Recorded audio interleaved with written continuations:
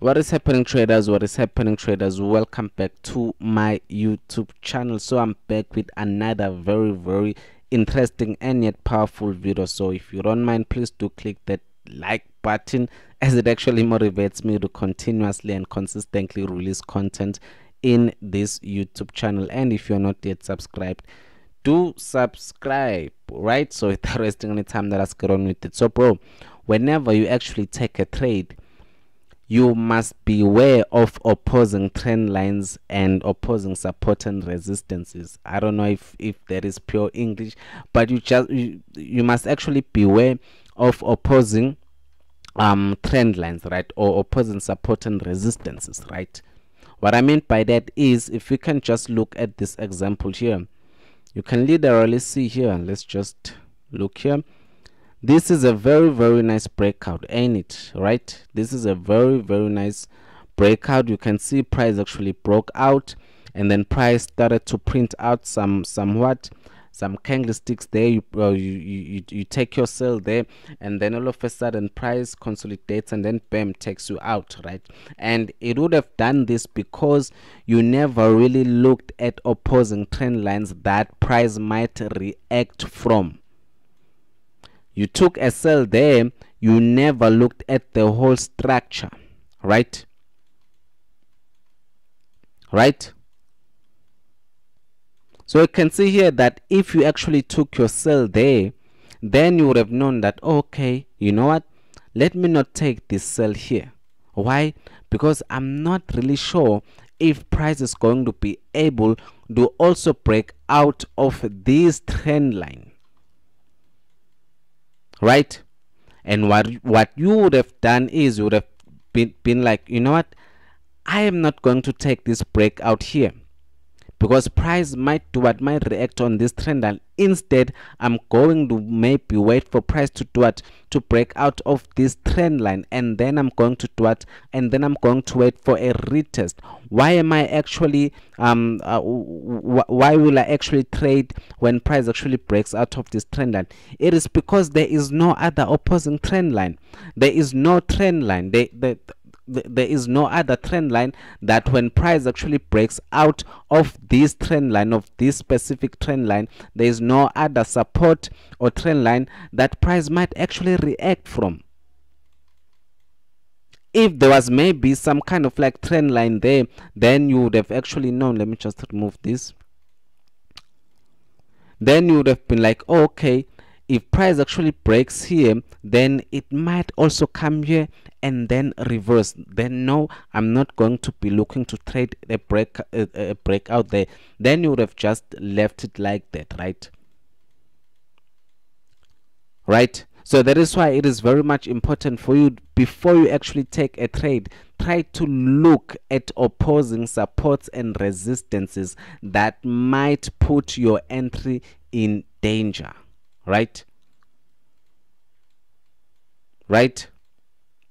This was a nice, beautiful breakout retest, but it would have actually stopped you out. Because why?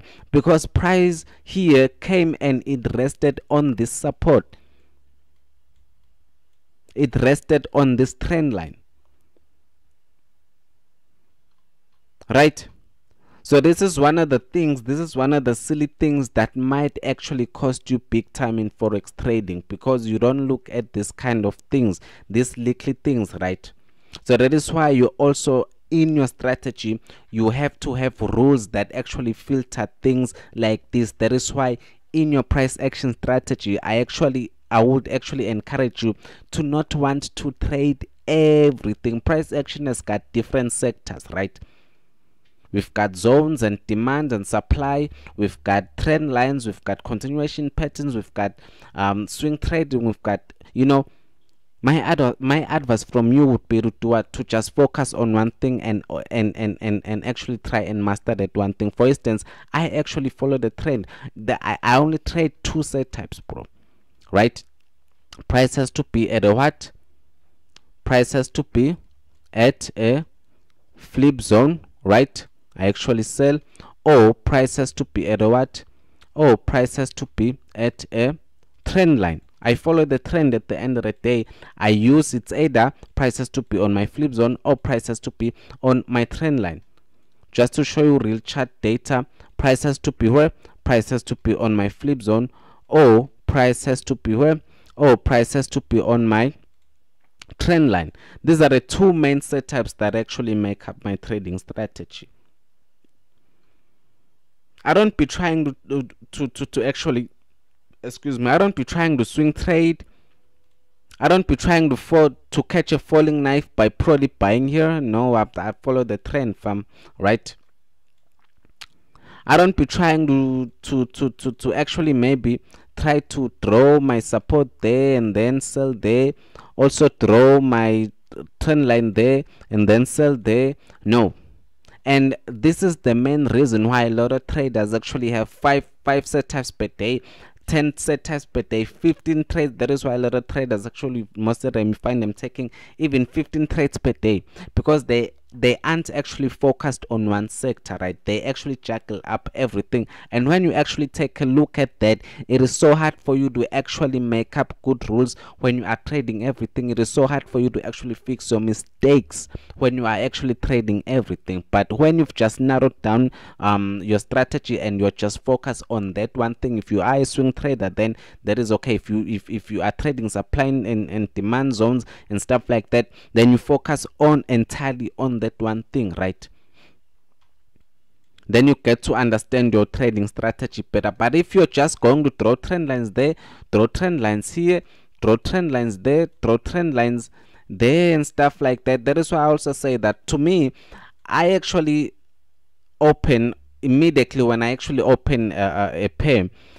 I think it actually takes me less than 10 seconds or 15 seconds for me to actually know that there's nothing for me here, because I now understand what I actually want, right? I know the setups that I'm actually looking for. My trading strategy, that is why sometimes I actually like to say that I trade like a robot, because I always know what I'm actually looking for in the market. I don't be trying to trade everything. It is so funny because sometimes there are some traders whereby, bro, even if you'd actually open almost all of the pairs, they would actually come up with a setup immediately. You'd actually see them drawing supports, you'd actually see them drawing structures, you'd actually see them drawing zones and their zones, and it's funny because they actually make sense out of it, right? You'd actually see them drawing zones and stuff like that, and supply zones or stuff like that, like in each and every pair. They would actually be able to tell you that I'm going to sell here, I'm going to buy here, there is a setup here, this is a buy setup for me, right?